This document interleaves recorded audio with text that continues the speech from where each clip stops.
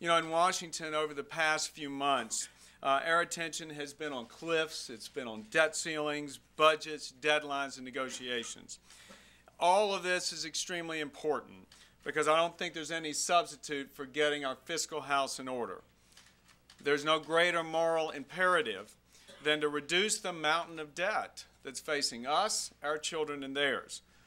And our House Republican majority stands ready for the President and his party to join us in actually tackling the big problems facing this country. But today, I'd like to focus really on what lies beyond the fiscal debate.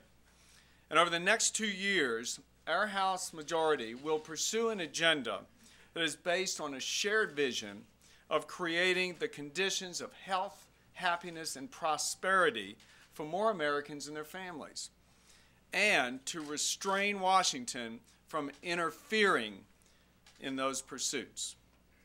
We'll advance proposals aimed at producing results in areas like education, healthcare, innovation, and job growth.